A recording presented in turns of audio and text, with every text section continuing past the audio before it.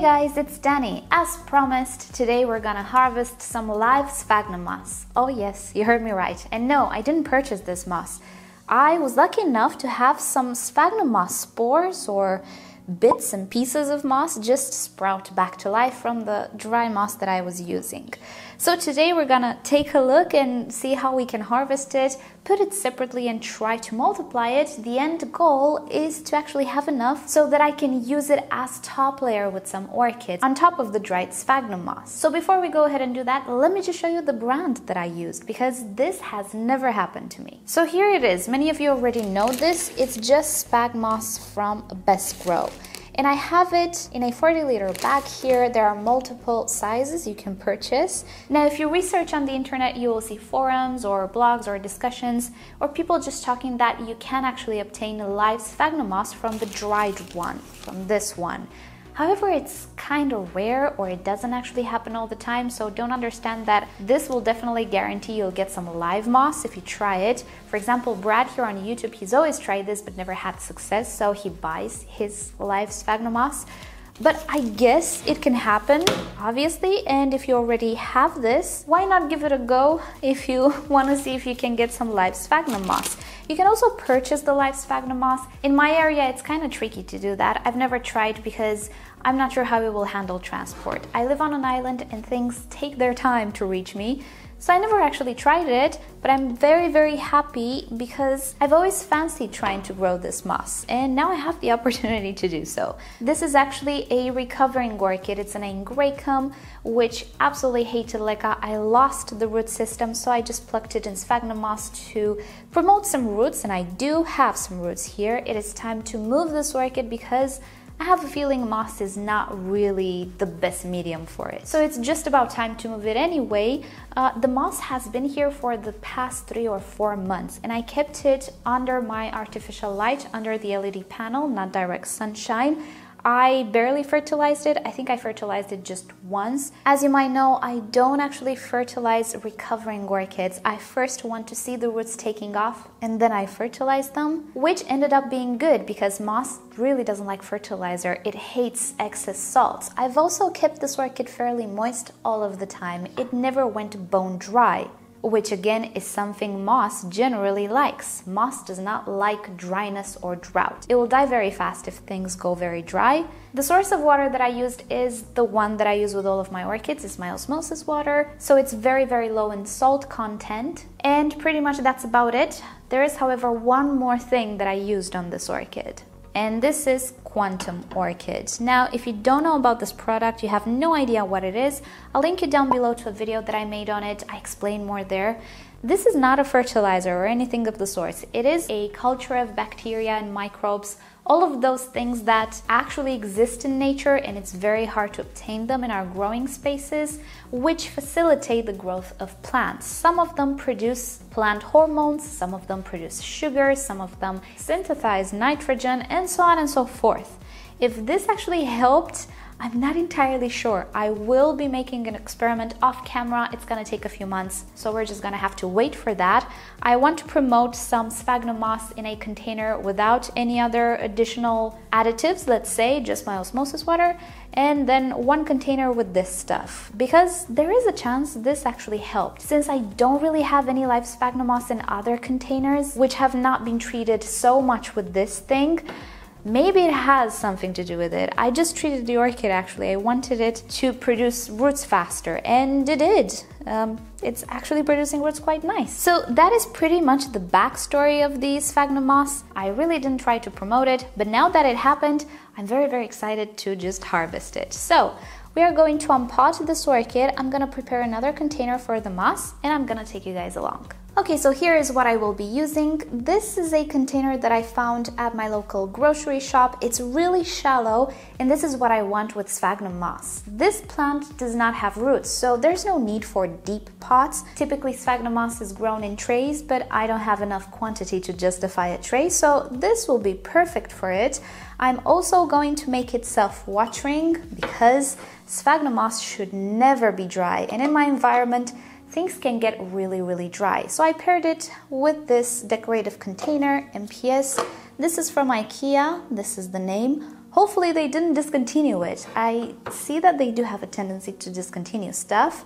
And also, if this is not enough, I also have a lid. I can poke a few holes to maintain the setup even more moist. I don't think it's gonna be needed though, because there is a lot of water in this reservoir, but we'll see how to go about it. You might ask, what about algae? Well, I don't intend to fertilize this. Moss shouldn't really be fertilized. Some growers do offer nutrients, but very sparingly. Anyway, I personally don't intend to feed it, and we'll just see how it goes. So algae will not be an issue, theoretically, because they will have nothing to feed on. Now, we actually do need a medium, even though the moss doesn't have roots. It will help us maintain the moss very wet, and the best medium for live moss is dry moss. And who knows, maybe I'm gonna get even more moss. But I will add a layer of sphagnum moss. This is just some moss left over from my plantings. I usually keep it in a bowl and it just dries in the air. I don't store it in any way once I hydrate it. So I think this is about enough. And now it's actually time to unpot this orchid and try to obtain the existing moss. So I got you in a little closer to see what I'm doing here. I will actually just unpot the orchid. I do want to keep the orchid in good condition as well. Oh wow, look at that. Isn't it just wonderful? This is 100% moss. This is not algae here. And you can see it because it has these growths, or these, not rosettes. I'm not very knowledgeable in the language of moss, but you get the idea. You can actually see their individual strands, their individual plants. It's lovely. And they're grown on the existing sphagnum moss pieces. So I'm not going to detach them in any way. I will just try to save the strands. And I'm going to plant it just like this, actually. So I'm gonna put it to the side. I'm gonna try to work pretty fast because I don't actually want it to dry out. Oh, look at that, I have so many here. Let me give you a close-up because this is actually very interesting how it grew from the existing strands of sphagnum moss. Okay, so this is actually more than I expected to find, so I had to dump away a bit of this sphagnum moss. This is all good green moss. Well, most of it is dead, but the live one is indeed sprouting from the dried sphagnum moss. This over here is mainly algae, and I do want to limit algae as much as possible. So now I'm just going to put this moss just on top like this, together with the original strands. I'm gonna try to make it face upwards, obviously. And it's okay if some overlap, but I'm going to try not to make them overlap too much. Look at that. Can you imagine if it's something else? I do believe it's moss though. It seems to be sprouting from the old one. So I'm going to arrange it. I'm gonna speed up the process and come back to see if we can make another container.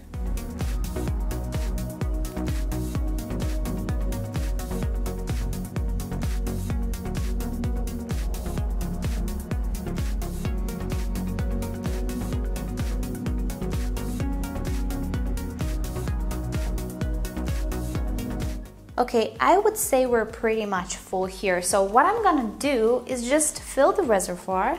This is just osmosis water, no fertilizer, no additives, no nothing. Just gonna pour it over and make sure that I do have water in my reservoir. Actually gonna pour the rest in the reservoir directly. Okay, let's fill another container.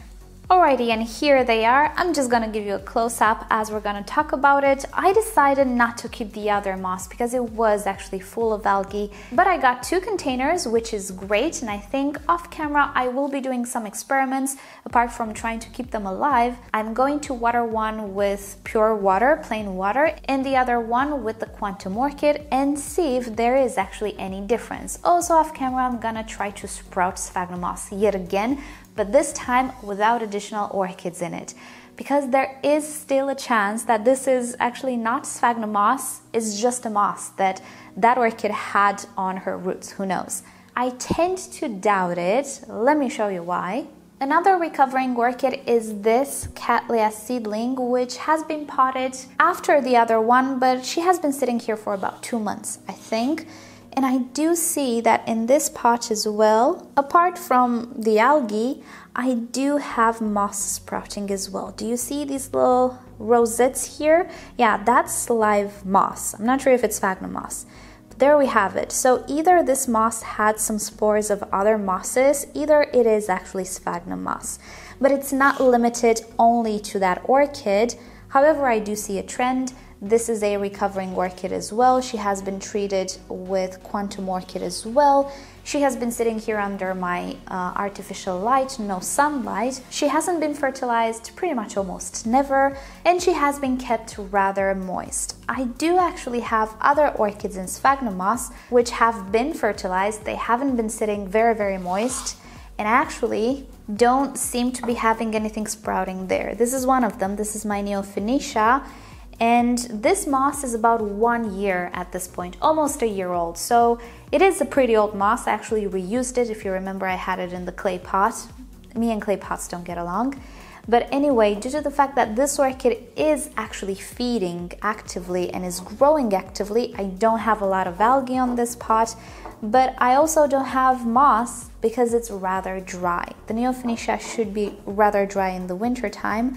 So I can see how moss didn't grow here. And there are other examples, but I think the moss developed better in those pots which were constantly moist and they didn't get a lot of fertilizer.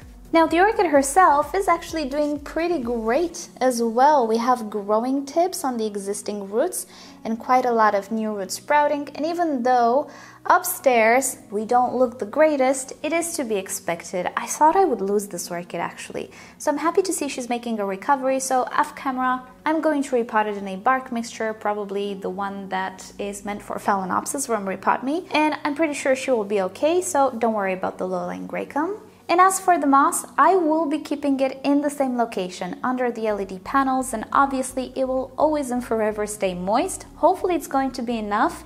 If not, I'm just going to put the lid on and hey presto, we have humidity. I might just poke some holes as well, but I think it's going to work. I think it's going to be okay, and I'm hoping this is sphagnum moss. For those of you who have experience, let me know what you think down below. If it's not sphagnum moss, well, it's a moss, and I'm hoping I can grow it because any moss looks actually very, very cute. Let me just show you another type of moss, and I forgot the gloves on. This here is a different type of moss. It is what orchids usually come with on the top of their pots. So as you can see, it's not as green. I mean, I don't know. Do you think it's this moss? I highly doubt it. I've never had it sprout just out of the blue inside the pot, but you never know. But there you have it. This one appears to be growing rather slow, but this is moss that this orchid already had on top of the pot, and all I did was just harvest it and put it back on top of the orchid as a top layer, and it just looks really, really pretty. I think it's gonna take a little eternity for it to spread, but yeah, it really looks really, really pretty. So if I can make a little culture of this moss, whatever it is, I think it's gonna look pretty on top of orchids which like to stay moist all of the time. Alrighty guys, this has been it for today. Thank you so much for watching. Keep your fingers crossed for me and my little moss culture. I will be watching Brad's videos on the matter. I'll link you to him down below if you want to learn more about live sphagnum moss. And with that said, you know the drill. Like or dislike this video below, subscribe to my channel for regular orchid videos, tutorials, Q&As, and other fun orchid subjects. And if you like YouTube to notify you whenever I upload a new video, just turn on notifications for my channel. Also, if you're interested in my little setup here, just check the description. I list the main products that I used down below. And with that said, I'll see you guys next time. Bye!